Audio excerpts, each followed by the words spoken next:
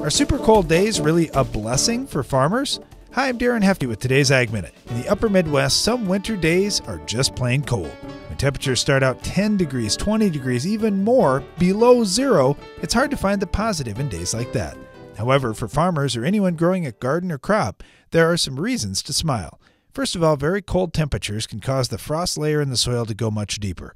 By freezing the soil several feet deep, compaction layers, or layers where the soil was too firm, can be broken up somewhat due to the freeze-thaw effect. Secondly, a deep freeze in the ground and super cold temps above the ground can kill off many plant diseases and harmful insects that could otherwise safely overwinter in your garden or fields.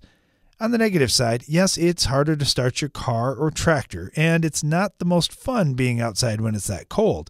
But think positively. A cold winter day can truly be a blessing in several ways for farmers. With today's Ag Minute, I'm Darren Hefty.